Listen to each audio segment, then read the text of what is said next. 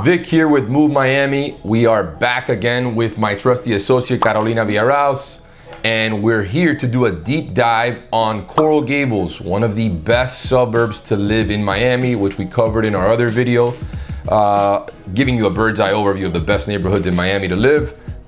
It also actually got covered in our singles video, so you'll see it again during the singles video. But today we're here to do the really deep dive into all the neighborhoods in Coral Gables.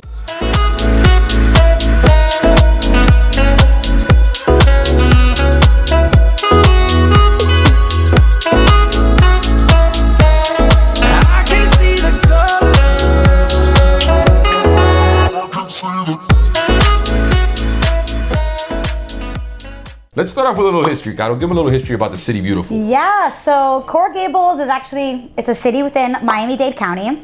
And it's one of the original communities that are based of the City Beautiful movement from the early 1900s.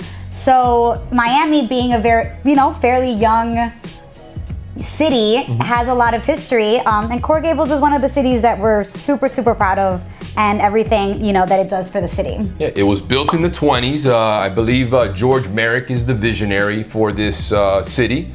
And what I can tell you is the city is very well preserved, and there are some beautiful Mediterranean and Spanish inspired homes in Coral Gables. And you gotta really know if you're gonna get into one of those homes, because it could be a little problematic if you're purchasing one of those and want to make and turn it into one of these modern homes. We're not gonna let you. There's a board, a historic preservation board, that is very involved, and the architecture needs to be in that same similar style if you're buying a home that's around the golf course, that's on Granada. There's a bunch of different areas and designated historic areas, but it honestly gives the city a lot of character, and it's very well run. Beautiful, beautiful, beautiful place to live. Well, the golf course and the country club actually is one of the biggest, parts of Coral Gables that the architect and George Merrick inspired by the landscape. So they're trying to preserve that, because that is what Coral Gables is about. And just so you guys know, there's 3 golf courses right in the middle. The main one being the Biltmore Hotel, the private one being Riviera on the south side of the Coral Gables, and we've also got a little 9-hole golf course for beginners. It's a nice place for beginners to live, which is the Coral Gables Country Club, which is a nice place to learn if you're teaching a kid, or if you're a senior and you only want to get 9 holes in, get back to work, get back into the office. Great place to play.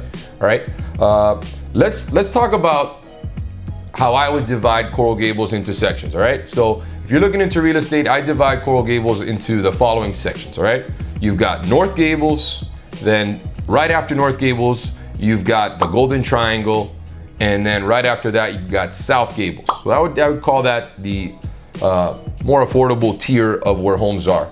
Then right after that, we've got what I call the Gables houses that are on the water, or the Waters houses. All right, so we got the Gables Waterway that divides the north half from the south half.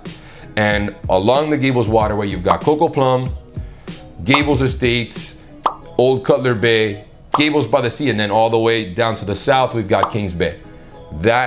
We'll put it up on a map so you guys can see as I talk about those sections, but I would divide it into those different tiers, and we'll do deeper dives into what the home prices are in each of those neighborhoods. We've done deals in all of them. Garo's a resident, I used to live there. This is one of my favorite communities.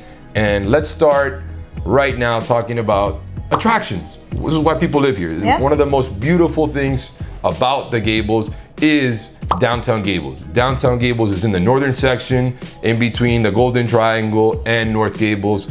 It's where all the businesses are. It's where my old law firm used to be. It is where all the restaurants are, the bars. Let's talk a little bit about that area. Yeah, well, that area, it's considered your eat, play, work area.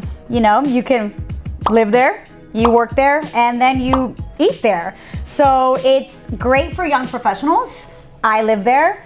Walking distance from, all the bars, all the restaurants. There's a great theater there. You can get to Merrick Park, where you have the malls, and you have the even a movie theater. Let's talk about, let's do this in order. Okay. All right, so We wake up and we have, first in Miami, the first thing we do is go for a cafecito, right? Yep. So what are the best cafecito spots or coffee spots in Coral Gables? My go-to is Tinta y Café. One of my favorites. Another little hidden gem that we tried the other day was called Grumpy's Coffee. It's down Ponce de Leon. So for those of you who work on the southern half of Miracle Mile or Coral Way, that's a good spot for you to go check out as well. And a little further to the south is an OG Cuban spot at the bakery off of, not on Ponce, it's right off of, on Alhambra. No, a little down south. It's Vicky Bakery, the Vicky Bakery on the southern end.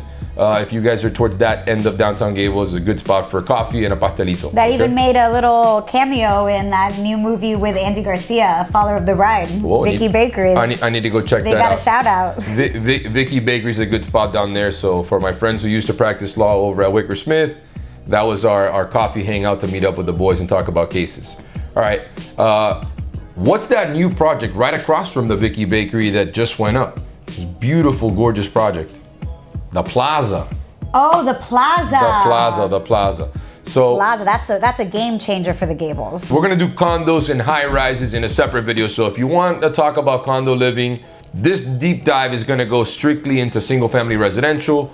The next video we're gonna cover downtown living, the high rises from the northern tier all the way to the southern tier, because there's some really nice condos on the Gables Waterway, and we want you to get a deep dive about those, and Via Valencia, which just went up. It's got 3 units left. It's the most exclusive building that was just built up in the middle of Coral Gables, right off of Lejeune and Valencia. Okay, let's get back to the important stuff here. So once we just covered coffee, let's get into lunch. Where are we going to lunch in the Gables?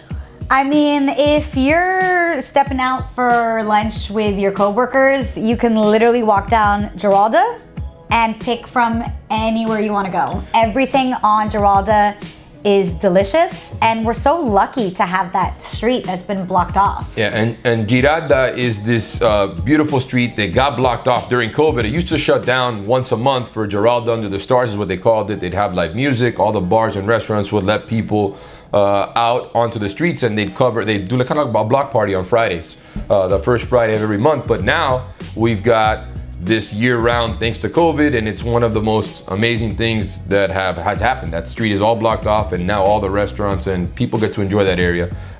And during certain times, I feel like they did, I don't know if it was something to do with Spain, they had like umbrellas all over the, oh, they do that, little like, like pop-up, yeah, a little pop-up art. I know that those were up in like Puerto Rico for a little bit. They do, it's pop-up art and different things that are in, that feature different local artists sometimes as well. And so when you saw people taking pictures with, you know, this covered area with umbrellas, it was on Giralda Avenue, okay? There's really cool spots there. Taberna Giralda is a good Spanish tapas place. We just did a shot of video at a Vietnamese restaurant, Miss Saigon.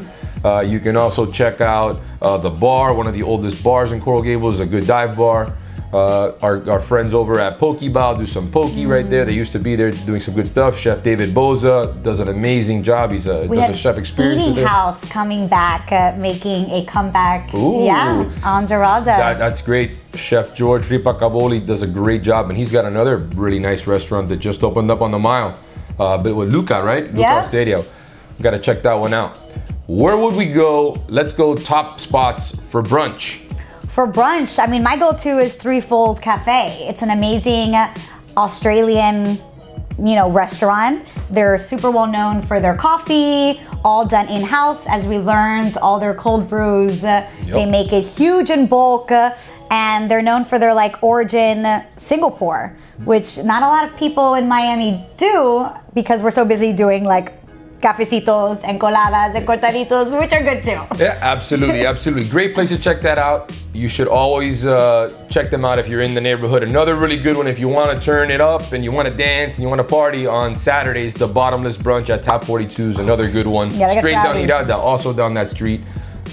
Definitely worth checking out if you want to dance. And the ladies, I think it's a Bottomless, so it's not a good. It's a good spot. Another good one is Gramercy. Gramercy that opened up on the mile.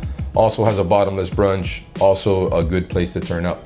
Very cool for IG stories as well. They got a lot of photo ops over there. What's that, the big bear there, that red bear that we takes picture with? Yeah, that big bear they got. Definitely a good one too. If you're looking for any more hidden gems in Coral Gables or need to know where to live, where to party, where to play, drop us a comment. Let us know where we should go next. Like, comment, subscribe. And don't forget to move, Miami.